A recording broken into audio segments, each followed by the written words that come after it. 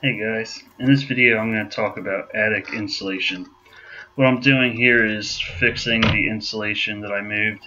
We actually had an electrical problem where some outlets and a light went dead and I had no idea why. So I thought it was a mouse chewing through wires in the attic, so I moved all the insulation out of the way to check everything. I just wanted to make sure there wasn't a mouse up there. And luckily there wasn't, but this left me this big mess to clean up. So first I'm replacing all the insulation that I moved. You can see there's two different types of insulation here. There's the yellow stuff, and then there's the pink stuff. The yellow insulation is called faced. So it has a paper facing on the bottom, which is like a paper vapor barrier. And that always faces down, and that stops air movement from the bedrooms below up into the attic space. So those pieces you put between the rafters.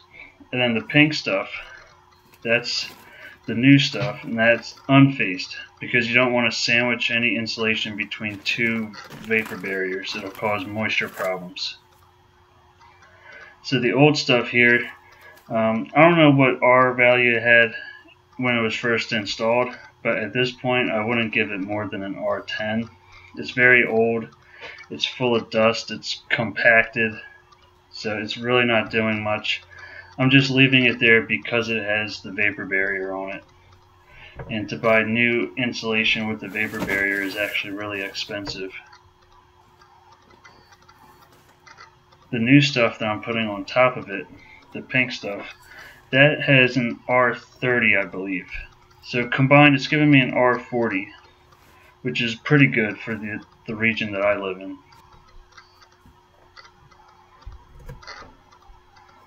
So as you can see here, I have to get into some uncomfortable positions trying to get this stuff back into place.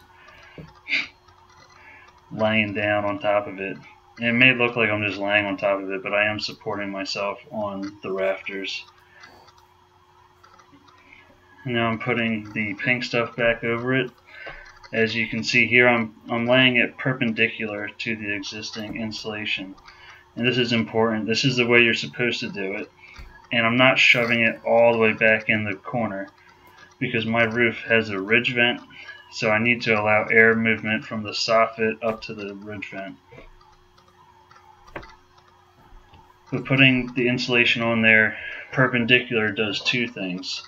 One, it just gives you better coverage, and two, it distributes the weight of the new stuff so you're not compacting the old stuff down further, which is just going to lower the amount of R value that you get from it.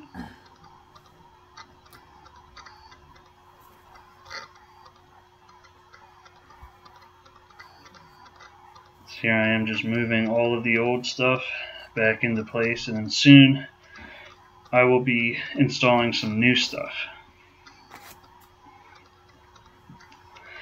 Now the area I'm working on right now, that's my stepson's room.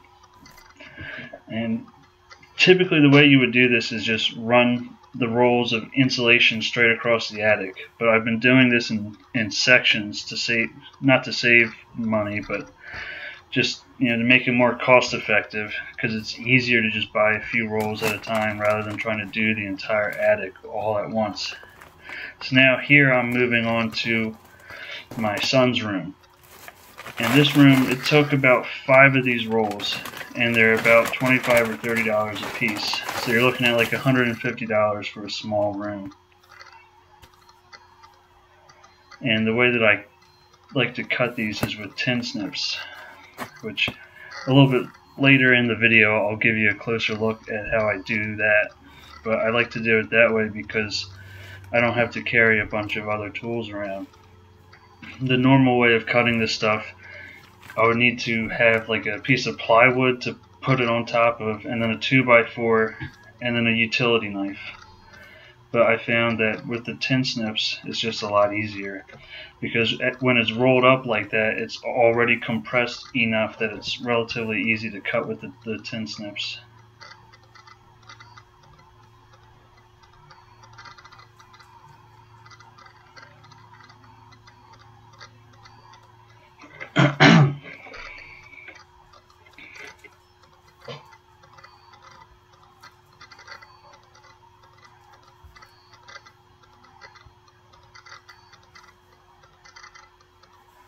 So here's the second roll. Well, the last roll. It was the second roll that I did that day. And as you can see, it's compressed very nicely there, where it's all rolled up. So it makes it really easy to cut it with the tin snip. So I just kind of marked out, I grabbed it where I needed to cut it, and I used the tin snips. So like I said before, it took about $150 to do my son's room, and that's a small room, but it made a huge difference immediately with the comfort of his room. So if you think about, like over time spending $150 here, $150 there, you go up there, roll out some rolls. Before you know it, the whole attic's done, and it doesn't feel like you took a big hit to your wallet.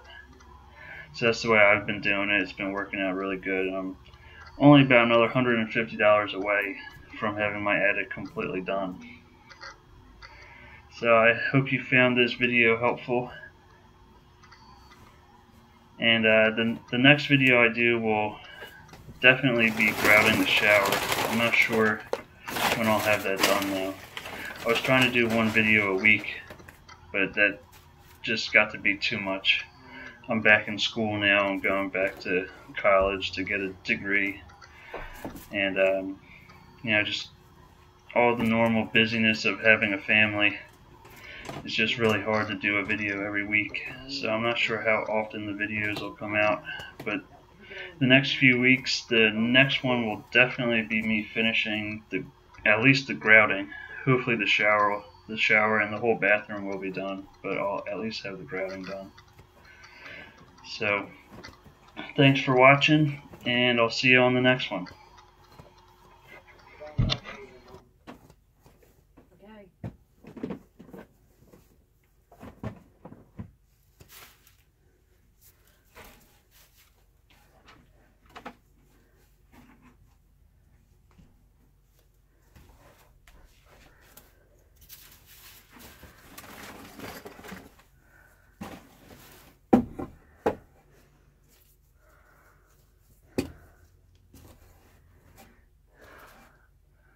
I hate doing this.